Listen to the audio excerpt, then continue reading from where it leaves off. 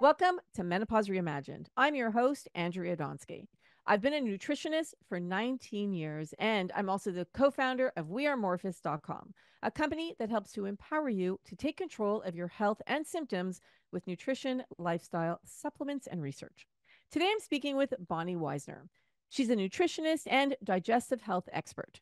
She has helped hundreds of people all over the world get to the bottom of their chronic digestive issues so they can live their lives without the discomfort, embarrassment, and inconvenience of persistent symptoms like chronic constipation, gas, bloating, and heartburn. Today, we're talking about poop, IBS, and your health. Now, here's Bonnie. Welcome to Menopause Reimagined, Bonnie. Thank you. It's so nice to be here. I'm looking forward to our chat today. So am I. All right. So we're going to be talking about IBS, or irritable bowel syndrome. And this is something that I've had for many years, since my late teens, early 20s. And I thought it'd be a good conversation to have because as we go into perimenopause and menopause, so many of us are having or seeing changes in our digestive health. And since you are a digestive expert, I thought we could even start with, what's happening to us as we get into this phase of life and then really dig deep into IBS. Sounds great. All right, so let's start. So, what is happening to our digestive system as we go into perimenopause and menopause? So really what's happening to our digestive system is a function or a result of what's happening to our system altogether. So anybody listening to this who's in this part of our life can certainly relate. So you know that our hormones obviously fluctuate during this time of life. And one of the results of the fluctuations is when, for example, estrogen dips, we know that the hormone cortisol tends to increase. And what that does to us from a physiological perspective is it actually affects which part of our nervous system is activated. So when your cortisol spikes, as I'm sure you know, you go into stress response. You're more likely to be in sympathetic mode. Our digestive system, like most other parasympathetic functions, happens in the parasympathetic part of our nervous system, which is rest and digest. So at this stage of life, I believe the reason that women in particular experience such fluctuations and such interferences in terms of digestive function and even new diagnoses of IBS at this time frame is because of that. I believe that's a big contributor to why this is happening. So you might start to feel, as a result of this, more bloated than usual. You might start to feel very sluggish in terms of your motility pattern. You might have been somebody who went to the bathroom once a day at least, and now it's like 4 or 5 days is passing. You're extremely uncomfortable. It's contributing further to this bloating that I just mentioned. Or conversely, you might be somebody who now is worried about leaving your desk or your house because you must be going to the bathroom 5 or 6 times a day, right? So we don't know why it affects people differently in that particular sense, but we do know that the effect is due to a number of factors. But speaking as Andrea just did about why this is suddenly more prevalent for us when we reach this stage of life, it's physiological. So the stress response causes this, but also if you stop and think about it, the things we go through at this time of our life tend to be stressful as well from the outside, Mm. right? So, why don't we start with what the definition is of irritable bowel syndrome? Okay, that's a great place to start, and I'll comment on why. So, first of all, IBS is a functional disorder, so it's not structural, and it's not really considered a disease.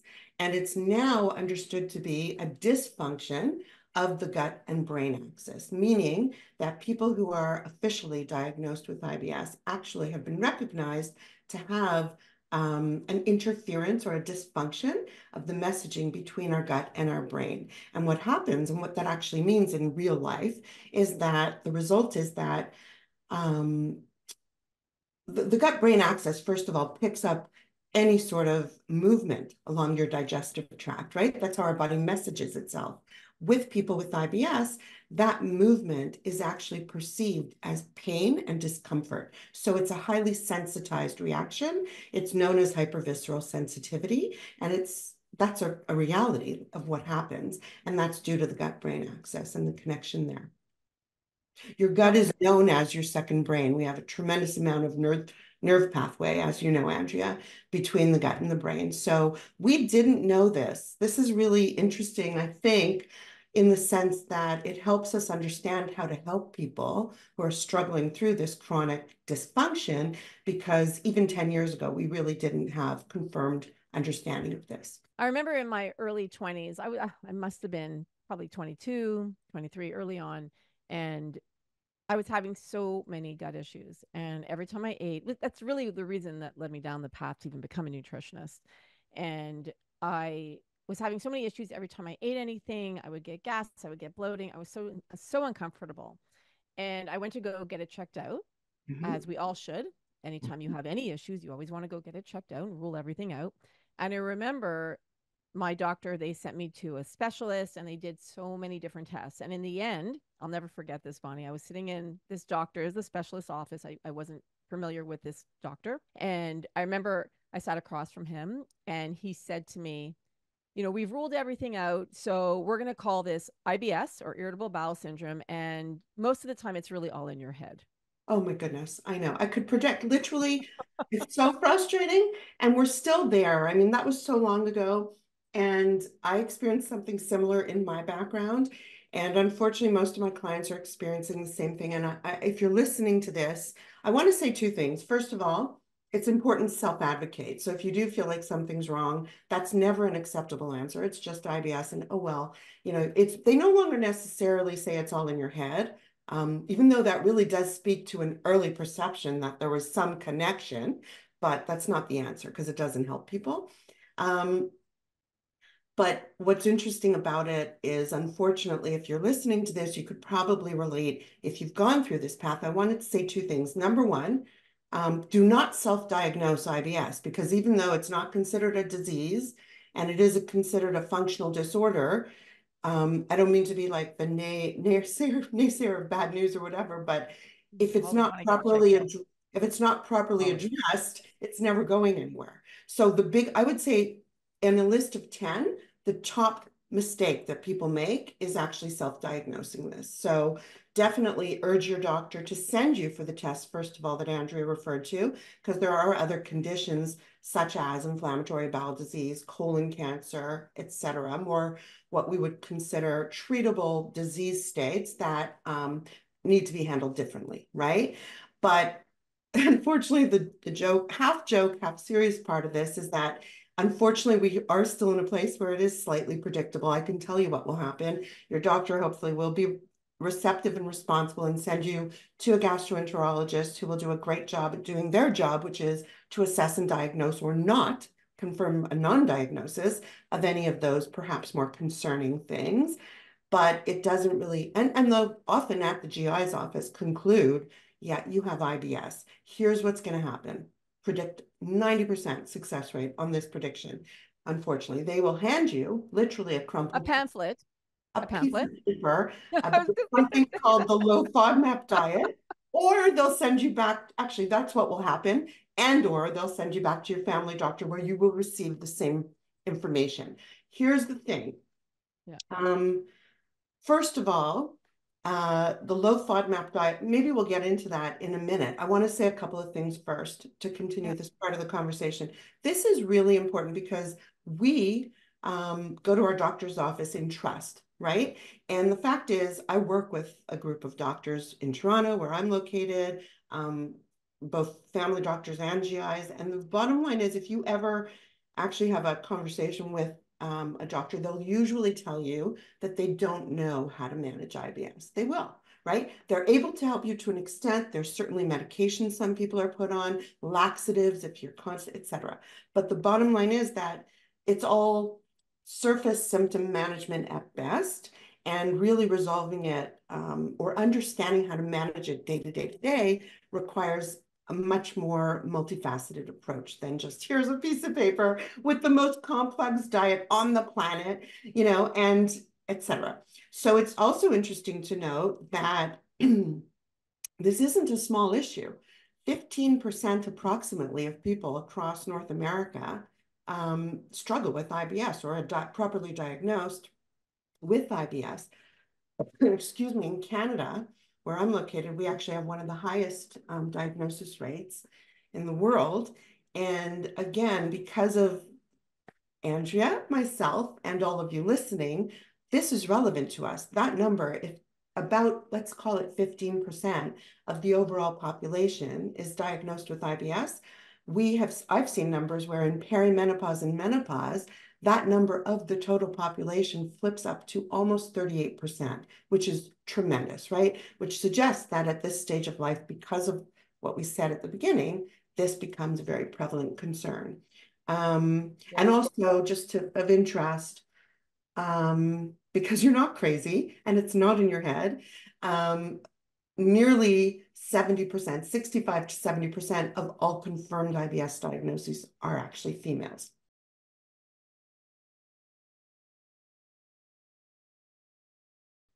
Yeah, interesting. Yeah. And it's funny that you said that, and that's why I knew you said the pamphlet, because that's exactly what my doctor had said to me. He gave me a pamphlet. He said that, it's all in your head, but here's what you can do. I can't help you. There's nothing I can do to help you.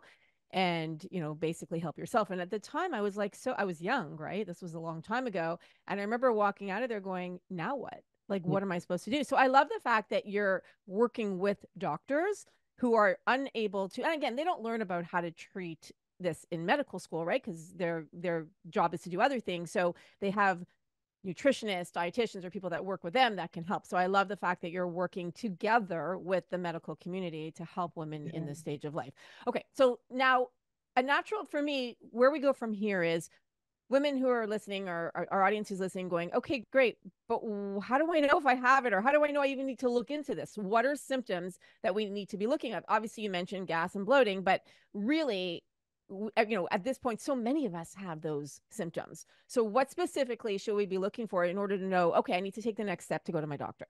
Yeah, fantastic question. So I'll simplify it. Like, there is something called the Rome criteria, and it's a pretty long list, right? In terms of how you'll really be diagnosed in your doctor's office. I obviously don't do the diagnostic part, but from a symptom perspective, chronic constipation, chronic bloating. So bloating once in a while, even once in a while, every few days, is considered normal because we all respond differently to different foods. It depends on your combinations, the time of day you're eating, what your stress level is. These actually do affect our rate of digestion. So that I wouldn't worry too much about. But if you find that you're bloated when you wake up, you're bloated every day, by the end of the day, you're unbuttoning your pants and literally feeling like you were, if and when you were ever pregnant, that's a problem, and that is worth investigation. Constipation is interesting because constipation presents differently for different people. Sometimes, even when you have what you would think of as diarrhea, so a runny stool type of situation, could actually be caused by or related to constipation. So it gets a little confusing. But monitoring, I tell people the first thing you should do is actually literally monitor what's happening with you so that you could see what your own pattern is. Because believe it or not, we're busy. And it's sometimes, even though it's so bothersome, it's hard to really see and be objective. So the first stage is to, even for a couple of weeks, really monitor what specifically is happening for you in that poop department.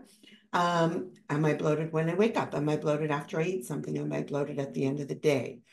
Do I have pain? So abdominal pain is also a really chronic symptom, right?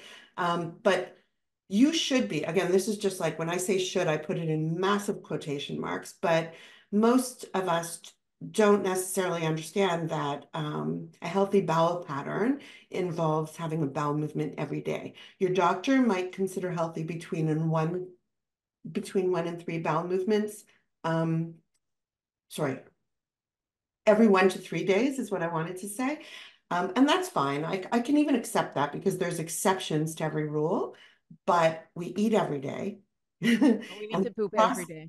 And we process every day. And the same way you wake up in the morning and you never miss a chance, you never wake up without having a pee, right?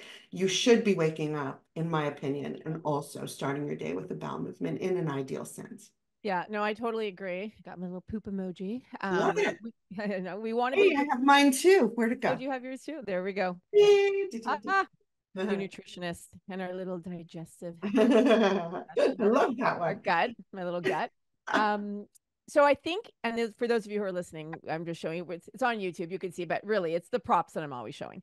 Um, so I think that, so I know that we need to be pooping every day. And I always tell our audience, and for those who are listening, they're not new to me saying this, we need to be pooping every day for so many reasons. Number one, to get rid of the undigested food, our metabolites, our estrogen metabolites, our hormone metabolites, these are things that we need to be getting out of our body so they don't get reabsorbed into our body, bacteria, pathogens, all things that we don't need in our body anymore. So going to the bathroom every day is really critical. And if you're not going to the bathroom every day, we're going to talk about some things that can help you Yeah. get there. And then, of course, like Bonnie's saying, if you have something that's chronic, please, please, please go speak to your doctor and get it checked out, because even things like chronic bloating can lead to other things, right? Other serious things. So I always want you to go get yourself checked out, ladies. We know we always talk about ruling things out and then coming back and going, oh, okay, this is a symptom of perimenopause and menopause. And that's something that I cannot stress enough.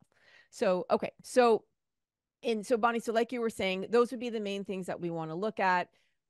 How can we help ourselves? So you were mentioning before, which is interesting, that it can get a little complicated. So like loose stools can actually mean that you're constipated. Like, so can you give a little bit of an overview to our listeners as to what is considered, and again, I'm going to say this with a big, grain of salt quotation, normal, but we're going to call it common, versus things that are not so common.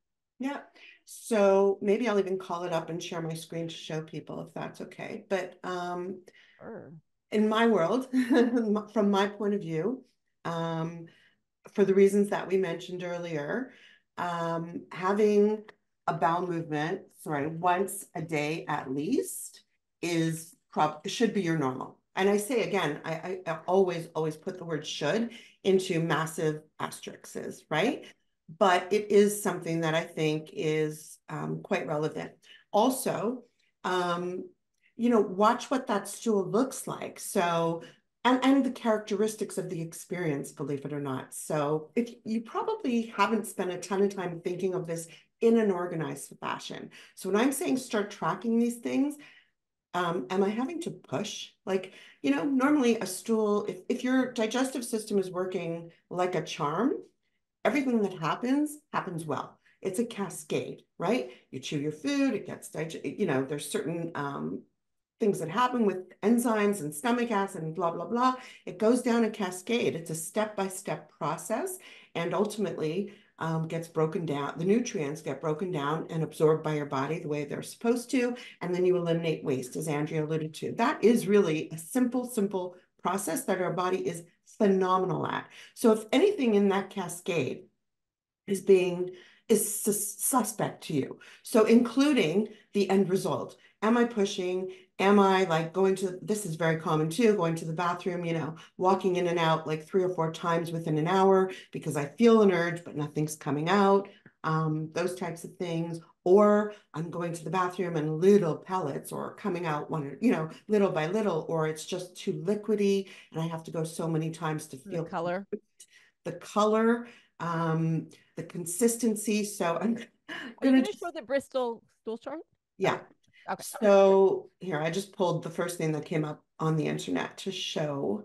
Great. We're sharing now? Yeah, you can go ahead and share. You Okay, can share thanks. your screen.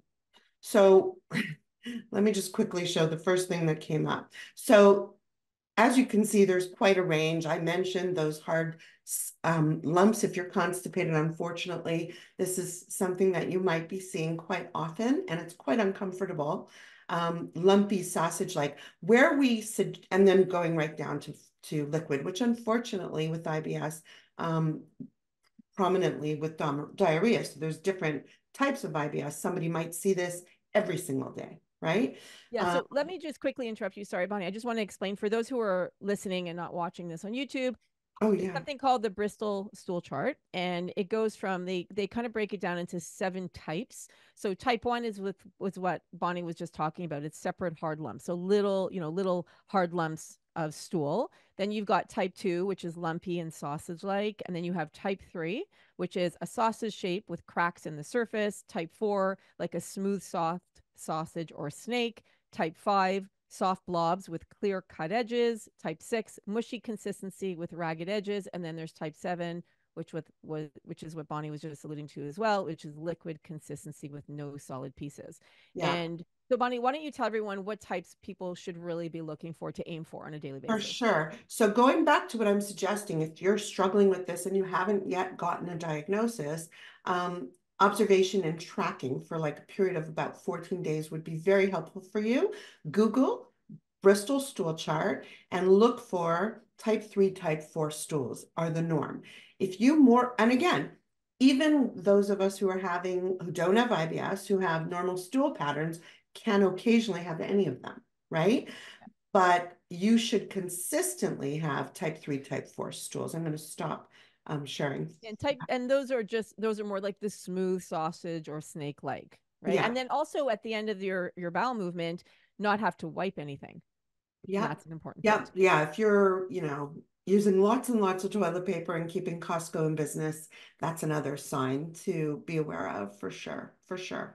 Listen, and we know that what we're talking about seems very pedantic, but the reality is that this is part of self-advocacy. If you want to go to your doctor and get their help to try and figure out if this is in fact irritable bowel syndrome, and it's important to do that, then you need to go to them with information and only you'll have that information.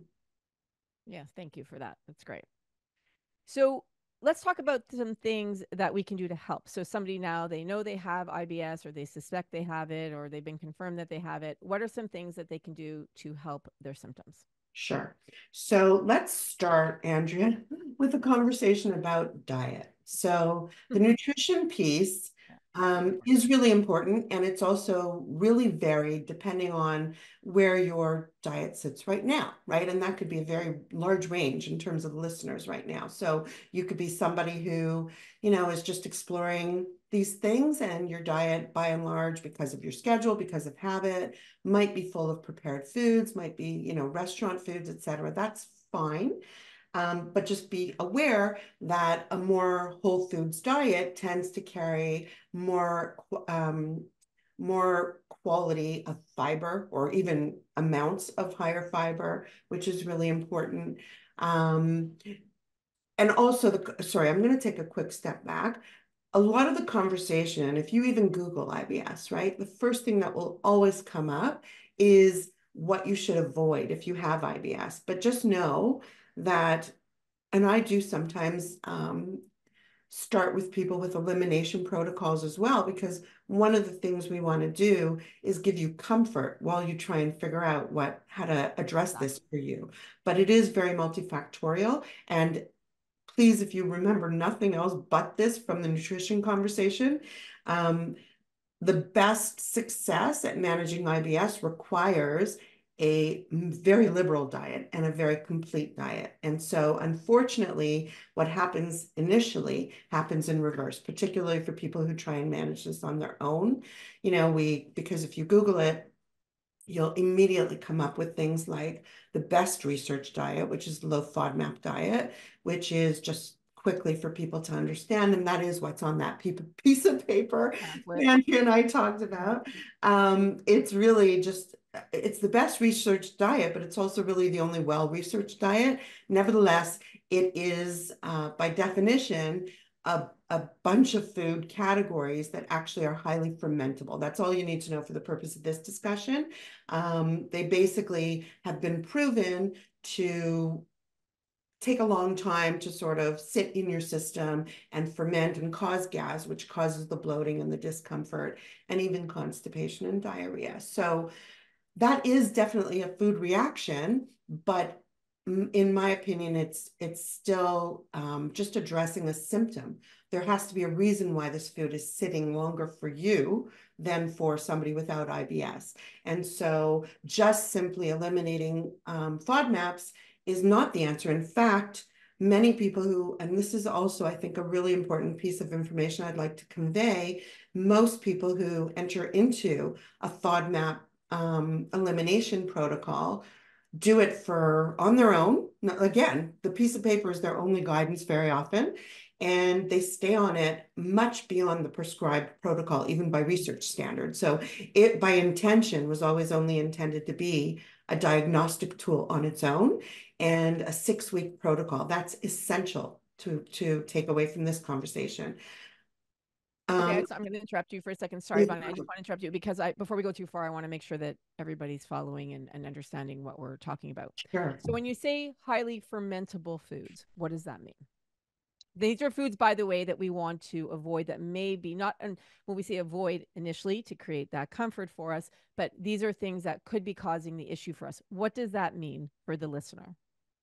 So there's certain types of carbohydrates that actually take longer. If they're sitting along your digestive tract, will ferment, meaning they will create, like I said, gases, which can cause the bloating, etc. So if you want a list of them, things like, unfortunately, they also happen to appear in some of our healthiest foods for our gut, healthiest foods for our gut. So things like onion, garlic, mushrooms, apples. Apple a day keeps the doctor away, right? Watermelon, grains are like things like wheat, barley, rye. So this is the wheat part is interesting. Well, any of those are interesting because that often gets, conflated with the whole gluten conversation.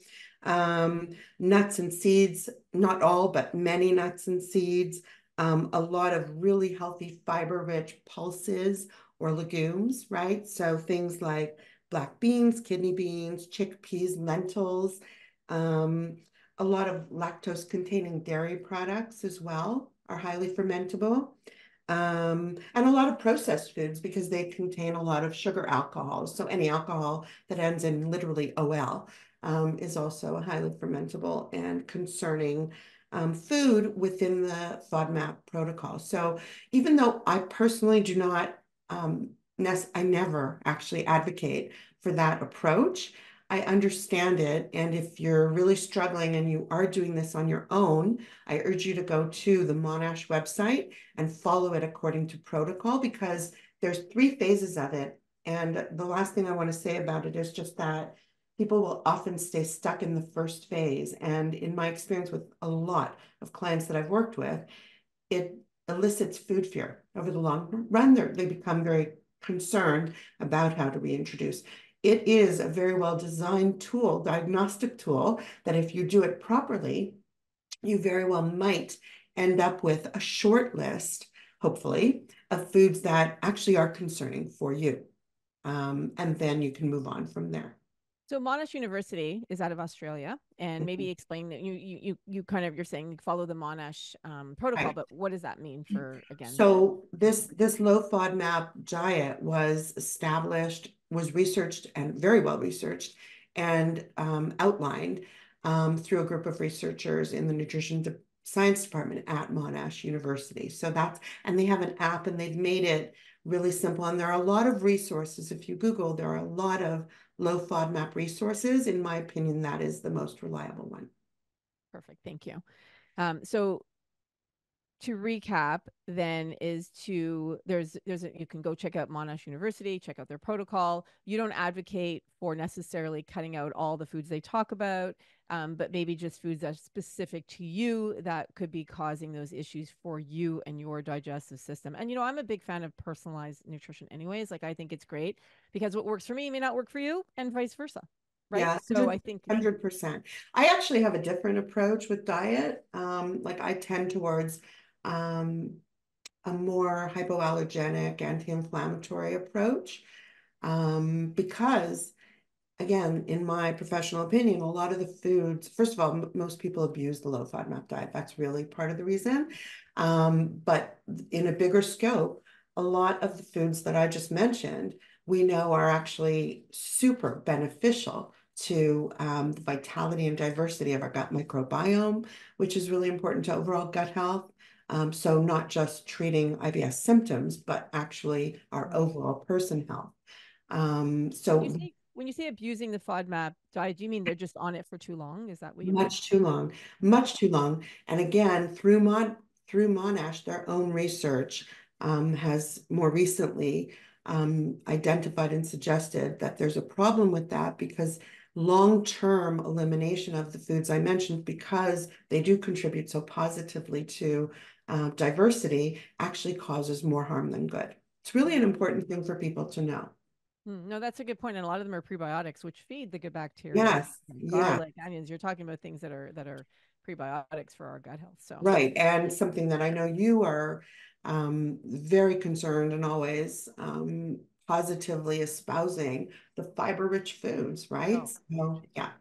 the 25 to 35 grams at least. And I know that's a number we just throw out there, that 25 to 35 grams, Yeah. but at least it gives everyone a goal to reach. But yeah, very important that we get enough And, fiber. and you mentioned a great point about individualized nutrition. So that's actually where it becomes really, really helpful to work with somebody who's knowledgeable in this area because it could differ from person to person. But I think the end result for the food piece, the nutrition aspect, should be that your goal long term should always be to have the most vibrant, complete diet. So your goal is not to figure out, oh my gosh, what do I need to avoid kind of for the rest of my life? Your goal is actually for your gut, for IBS, and for overall health to figure out how to achieve the most vibrant and complete and liberal diet. And just to segue out of that for a minute, when it comes to IBS, that then allows us to actually address some of the other facets that contribute to improvement and management of IBS from a personal perspective. Because as we started talking about early in this discussion, we know now that IBS is actually a disorder, a dysfunction and disorder between the gut and the brain, which has very little to do with what foods you're eating, in fact, right? So the only way that it affects it is how it affects the length of time that something would be in your gut, how it affects the resources that your body might, like secrete, like enzymes or stomach acid, like those things become very relevant. But at the end of the day, managing IBS must be approached in a multifaceted way. So stress management, I think Andrea and I would both agree, Oh yeah, especially for women our age, yeah. because of what we talked about earlier, the crux of it would be the first thing. It's also the hardest. So we hear you, we empathize, we're there with you ourselves. But it's not so much controlling everything that's happening in your life as controlling your physiological response. So things in that realm might be something as simple as a deep breathing practice, just to sort of temporarily trick your nervous system into thinking that things are maybe better than they're going in your overall day. And Yeah. that's very important. You know, and I just want to emphasize something that you said before. And when you're talking about diet, and Bonnie's referring to eating a whole foods diet. She's referring when she talks about diversity, and in our diet, we're talking about eating the rainbow, different colors, different types of foods, because different foods affect our gut microbiome differently, right? So you're talking about, and we know as we get into this phase of life, protein, lots of veggies, low glycemic fruits. We love berries, and the berries are so yummy in this phase of life. Yeah. Legumes and carbohydrates and nuts and seeds in more moderation, and again to what you can handle, right? So what your gut can handle. And these are things, and staying hydrated and making sure you're getting all that fiber. So that's what's important. And when you're looking to your fruits and veggies, right, Bonnie, what should they be looking for to eat when it comes to fruits and veggies? So a low glycemic fruits and veggies are obviously probably the healthiest form of carbohydrates that we can include in our diet in the biggest amount.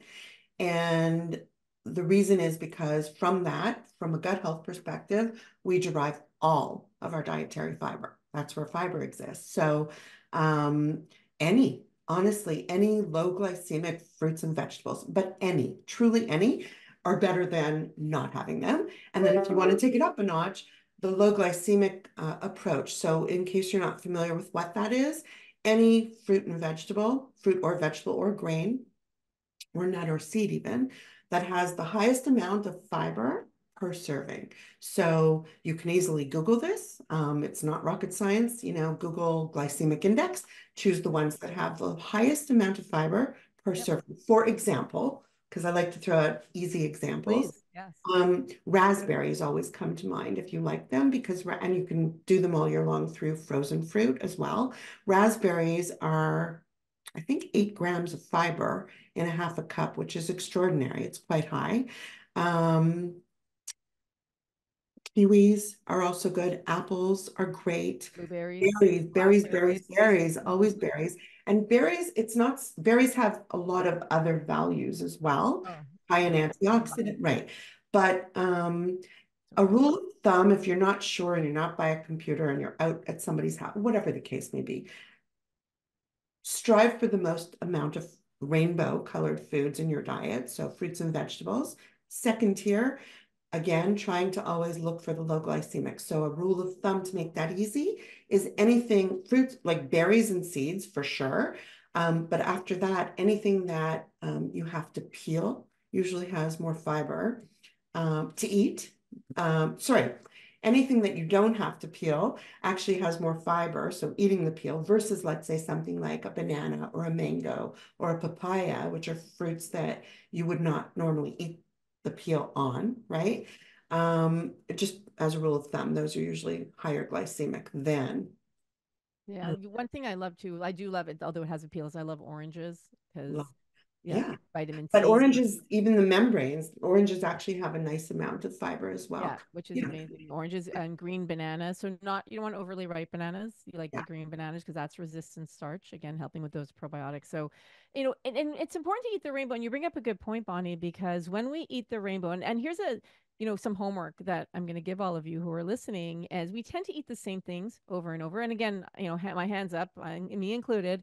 And it's really important that we try and push ourselves out of our comfort zone to try at least one new vegetable or one new fruit that you haven't had in your diet. And it may be hard to do it on a weekly basis. Maybe you can do it on a monthly, on a bi-weekly, but try to have something new that you haven't had before. So I'll give you an example of something that I've been doing and really trying to push myself. So I started now trying experimenting with things like Jerusalem artichoke because that's an awesome prebiotic.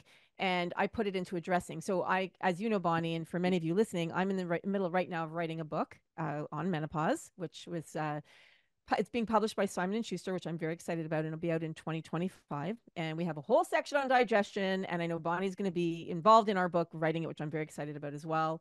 And Okay. I know I'm so excited too.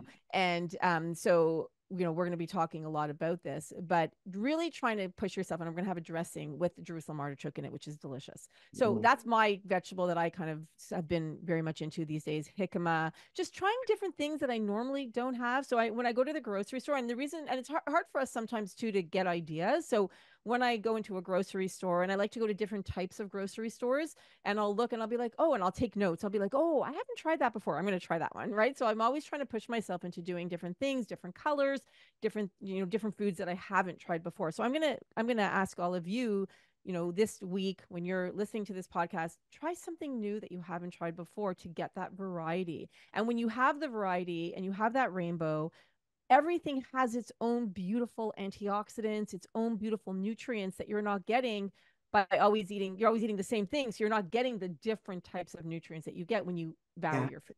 I couldn't even agree more. So I want to be sensitive, as I know you do too, and just address the elephant in the room, which is I know that if you are in a category of person, you know you have IBS, you've had it for years, you know that a lot of these foods, or you're afraid to try new foods, pardon me, because of how they might affect you. We get that. There's still a way to do what Andrea is suggesting, though, because she's 110% right about this, particularly as it relates to IBS and gut health. We know two things. Fiber and variety are literally the contributors from a nutrition perspective that improve that vitality. That's just a fact. So another way of doing this is among the category of foods that you know you can tolerate right now to do it this week. Um, just try and get at least 30 different plants, including herbs. So this is how easy it gets. Seriously, if you make the effort, including herbs, into your diet a week. 30 different plants a week. It is so easy. Even with restriction, it's actually not as hard as it sounds. So I would add to what Andrea is saying, and just like even working with foods that you already know you can tolerate, if the idea of trying new foods right now is frightening to you.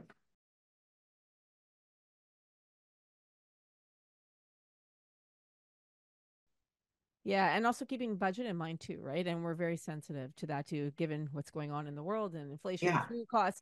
But yeah, what's interesting too is when you for the benefit of your health, when you try different things, and you'll know really quickly if it doesn't agree with you or if it does, right? So buying not even don't buy a lot of it, maybe you're buying one unit of it, right? Just yeah. to see if it's something that you could Yeah. tolerate. So I think, and you can incorporate all that. So when you're saying that, Bonnie, 30 different foods, you might be thinking, whoa, that's a lot. But can you give examples of Oh how my they can God, incorporate it so it my doesn't become this overwhelming thing? I'm so glad you asked. No, literally my favorite thing. This is because I understand when you hear that, even for people without issues, it sounds like a lot, right? But it's so not a lot. So, bowl of oatmeal, right? The oats are already a grain, which But is what not the pre store bought with lots of sugar oatmeal. We're no talking about, sugar added oatmeal, yeah. just the oats, I just oats, want to be right? clear. Okay. If you can do it's still cut great. If you can't, you're pressed for time, no problem. But just, yeah, not like the brown sugar and cinnamon, like the packaged ones. Never ideal. So oats, you can add a little dollop of coconut yogurt. You can add a little dollop, and when I say dollop, I'm talking teaspoon, tablespoon, whatever, of almond butter, peanut butter, whatever it is that you like. I love nut butters. You can add chia seeds. You can add hemp hearts. You should add hemp hearts to oatmeal because they're not very high in protein. So we're up to 6, right? Pumpkin seeds, 7. You can, if you wanted to sweeten it just a touch, add a little bit of honey. That's another flavor. Cinnamon too. I'd be like, I want Cinnamon, cinnamon. Andrea, way to go. Nutmeg, cinnamon. 9, Oh let's my go. One more for God. 10. Sunflower seeds or whatever you like. No, what am I talking about? I didn't even talk about berries, 3 different types of berries. You're already at 13. Like, seriously speaking, easier than it seems. And my mind was going to like making a big salad, then Of putting course. a whole bunch of different vegetables in your salad and adding hemp hearts to your Yeah. salad. I love adding hemp hearts. You get those omega-3s, you get some Me fiber, some too. protein. Yeah, some adding Me some hemp too. hearts. Yeah. So I don't know how much time we have, but I just wanted to also impress upon people that for the IBS picture, um, honestly, the food piece is the enhancement piece. It's the making sure you stay well. It's the variety, the fiber that we just addressed. But in reality, there are so many things that get overlooked in this process. So for example, we talked about mindfulness or stress management, trying to get our nervous system in check in the right format so that it can rest and digest. Supplements, I'd like to hand it over to Andrea in a moment to talk about some supplements that can be very helpful for IBS. Also keeping in mind, connected to that stress piece, how you eat actually dictates how the cascade of digestion flows. So if you're in a hurry all the time, you're not chewing your food well, you're not telling your body to secrete stomach acid to help with the breakdown. You're not telling your body to secrete enzymes that's going to help break down carbohydrates, protein, and fat, essential in order for your body to go ahead and process the last 3 phases of digestion. So that's very simple, but very effective. Some things that aren't often connected or paid attention to are, and I'm not saying you got to join a gym or become like a high intensity interval trainer or marathon runner, but the way we're sitting right now, doing this day in and day out, for example, isn't great. So even just making a conscious effort, this would be challenge number 2 to you actually, to stand up, get up from your desk, just walk around for 5-10 minutes at the most. Go for a 30-minute walk every day if you can. Movement is actually very intimately connected to motility. Not surprising, but we're not conscious of it when we're trying to figure out our symptom management piece of it. So flip your perspective a little bit and concentrate on that. It's really, really important. And then the last piece, well, there's several other pieces actually, but the last thing I want to make you aware of that you can perhaps get some information from, Andrea, I'll shamelessly plug right now. I run a free Facebook group called Shift into Healthy Habits for Digestion. And the reason I invite you there is because some of the things I'm about to talk about aren't easily Googleable. And I have a lot of free resources there about this. But sleep and IBS are actually very, very intimately connected. And of course, for all of us, Andrea, myself, and you, going through this whole hormonal fluctuating phase of our life, we know that sleep is so important. So sleep, quality and quantity, impacts irritable bowel syndrome from a symptom evolution perspective, but irritable bowel syndrome symptoms, constipation, diarrhea, inappropriate timing in terms of processing and absorption, also impacts our sleep. And if you really want to fix the sleep piece, you're also going to address sort of the other piece of it.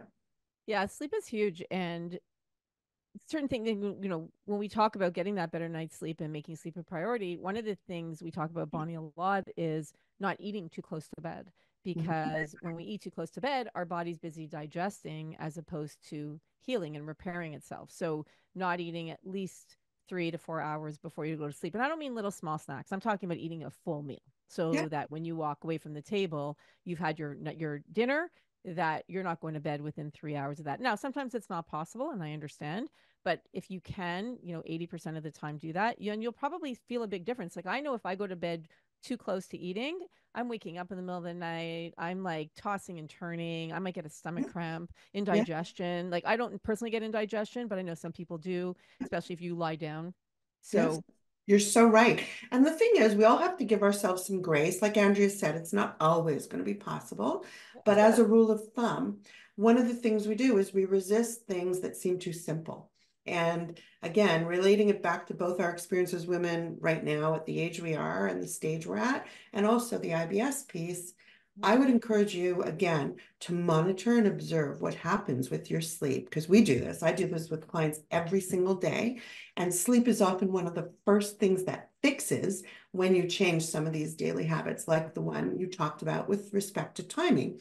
On the timing piece for IBS, I would also say that, and this could work one way for one person and a different way for the next person, because it is individualized. But if you're a type of person who tends to graze throughout the day and you're constipated, we know that there's actually a body function called the migrating motor complex, which requires you to have space between meals in order for the motility signal to kick in and tell your body it has to move food down the digestive tract. That's how our body messages itself. Oh, she's eating, time to go, right? So that's something to take into consideration. Or conversely, if you're somebody who has a hectic schedule, or you've tried intermittent fasting for other reasons, but you struggle with IBS, you might want to look at, again, just spaced out meals.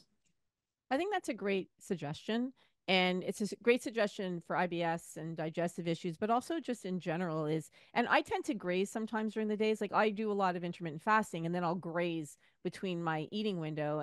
But when I don't graze between my eating window and I sit down and I try to do this as much as I can, sit down for that larger meal, really focusing on protein because that's Yeah, what keeps me nice and full is and for many of us in this phase of life is making sure we're getting enough protein. So and the rule of thumb is really 1 gram of protein per 1 pound of body weight, just a rough estimate for those of you who are wondering. So really eating your full meal and then not eating again for a while, right? So not grazing. So I love that you're bringing that up as a strategy and a tip that women could do if you have IBS or if you need help with going to the bathroom and making sure, of course, when you're eating your meal to get enough fiber. yeah. That's it. Actually, would you like to address the supplement piece? Because you raised a couple of interesting insights before we hopped on. Yeah, I mean, when we're talking about fiber, of course, as you could see, for those of you who are watching on YouTube, I have Fiber S behind me. It's my staple, our first product we ever launched as part of Morphus. So Fiber S is a soluble fiber. So again, you can get your soluble fiber from your vegetables like we talked about, or asparagus and onions and garlic for those of you, again, who cannot or can tolerate it. There's other things that you can get it from other vegetables. Carrots with the peel on, jicama, those kind of vegetables, Jerusalem artichoke, which is why I mentioned that. And then you can take Fiber S. Fiber S is actually safe and approved by Monash University, which is why I even love that you mentioned that because it's safe for people who have IBS. So if you Yes. do have it, Fiber S is completely safe for you. So it'll help you go to the bathroom. I always say start with quarter scoop, work your way up slowly to that full scoop. Randy, my business partner, takes 2 scoops. It's actually safe to take more than that. So depending what your body needs, it's a really good one ingredient, totally safe, no taste, no grit, no smell, no clumping, nothing. And it's beautiful and it works in everything, hot or cold.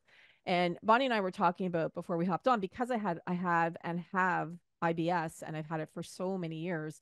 I know what triggers mine, and stress is definitely a trigger for me. And the way I feel, and again, we're all different, but this is how it plays out for me, is I'll start to feel like my colon is starting to spasm. And once it starts to spasm, that's when you're like you're just like in so much pain that you're kind of like bent over. You can't really do much.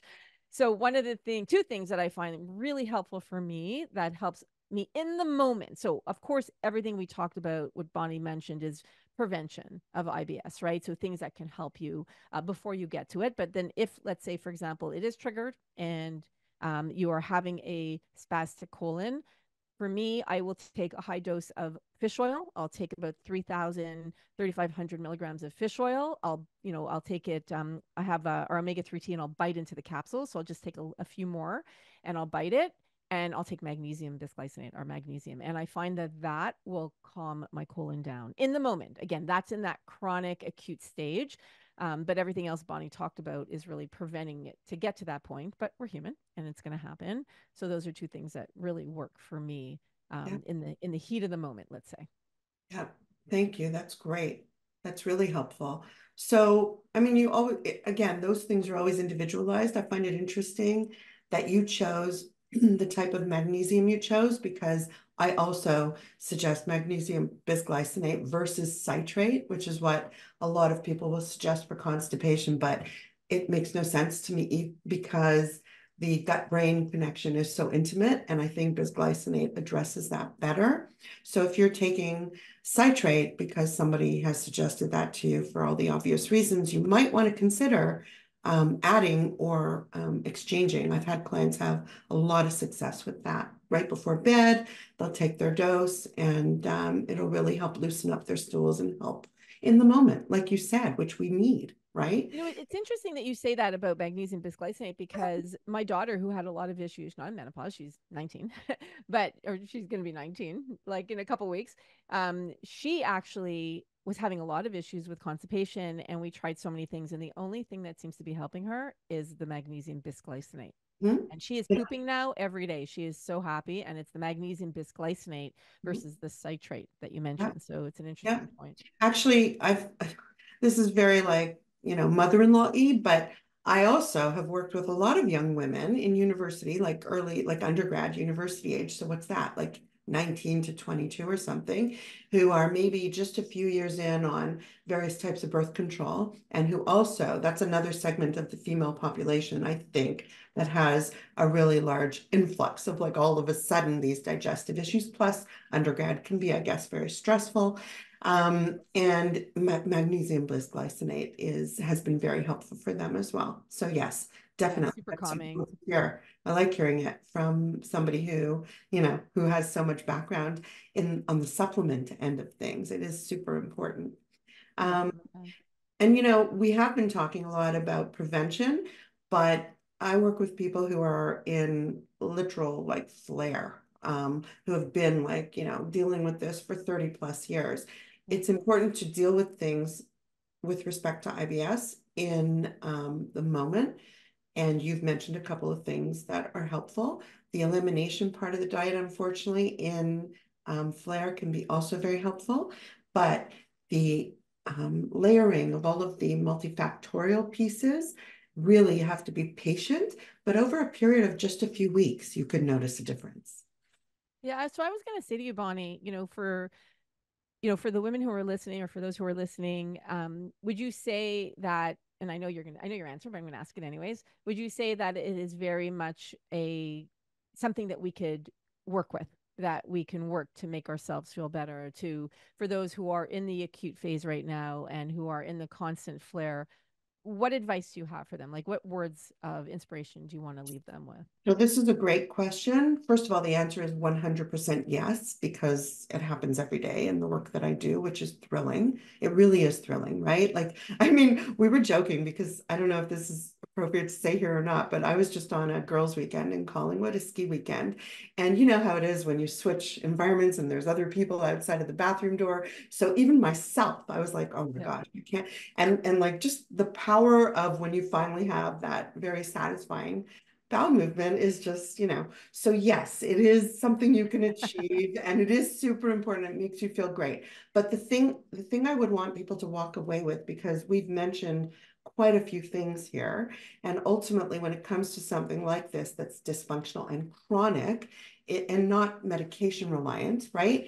It can feel very overwhelming. So people do nothing instead of doing everything. And I think the message I would want to share today is just you don't have to do everything. You have to pick, of the things we talked about today, even pick one thing that you kind of inherently feel, oh yeah, there's opportunity here, right? And you can manage and literally dedicate yourself to it for a period of not a few days. You won't see a change in a few days, but try and dedicate yourself to it for a period of at least 2 to 3 weeks. And I think observation and tracking in this case helps us actually see what the impact is. And it makes it bite-sized. It doesn't make it overwhelming to do it that way. So that I think is really, really important. And actually, one other thing that we didn't mention a lot today, but when we were talking about fiber supplementation or even increasing daily fiber, please always, as it relates to digestion, you must make sure to well hydrate. So make sure to get, when we say 6 to 8 glasses, we really mean like as you add fiber to any diet, even a diet that currently has 25 to 35 grams, as you add fiber, you have to add water. Yeah, so fiber helps to move things along the digestive tract, but water helps it move even easier and better. Yeah. And so you always want to make sure that you are drinking half your weight in ounces. That's kind of what we go for. So starting your day off with some water or herbal tea, you could do that too. And even soups, vegetables have a lot of fiber in it. So it doesn't all have to come from, water that you're drinking. And if you don't like the taste of water, you could infuse some cucumbers, infuse some fruit or something into it. You can add some, I really love like mint chlorophyll. I love that. They have some drops that you can add. It just makes your water taste so good. Just be mindful if you're going to put lemon in that it can have an effect on your teeth. So if you're going to do it, drink with a straw or rinse your mouth. I think it's like an hour after you drink it or something, or it's something like there's a guideline. You could Google that, but just be mindful of that it can have a negative effect on your teeth. And then just decaf drinks, herbal teas, um, anything that's going to get liquid into you would be really important. Yeah, agreed. Yeah. All right. Well, so Bonnie, thank you, by the way, for spending the last hour and a bit with us. Is there anything that you'd like to leave our listeners with before we end today's interview? Just that message that if you're listening and you're somebody who is genuinely struggling with this, because I know the struggle is real. I mean, women land on my doorstep every day who are almost at the point where they can't leave their house. And I know there's a spectrum, but it's not uncommon. So just know you're not actually alone. As I said, address this not in the whole, but try and pick one or two things that you think you can start to work on to improve your situation based on the advice you heard here. And if you're looking for more resources and access to some complimentary support, I really do invite you into my free community Facebook group called Shift into Healthy Habits for Digestion. There's a lot of information, workshops on some of the things we've talked about. And hopefully you'll find some resources that are relevant for you there. And we'll put a link to your Instagram page below, and which is right here under your name as well. So you can check Bonnie out, follow her on Instagram. You are very active, which is great. And she is helping us have better digestive health. So we thank you. Continue to do what you're doing because what you're doing is super important. So thank you. Thank you, Andrea. Great talking to you all. Thanks. I hope you enjoyed my interview with Bonnie talking about all things IBS. I thought it would be a great topic to explore since it's a little bit more niche and many of you are experiencing it as you go into this phase of life. So if you enjoyed it, please share it because the more you share shows you care. And please leave a review for Menopause Reimagined. I love listening to what you think about our podcast. Thank you for spending the last hour and a bit with me. I appreciate you, and I'll see you at the next interview.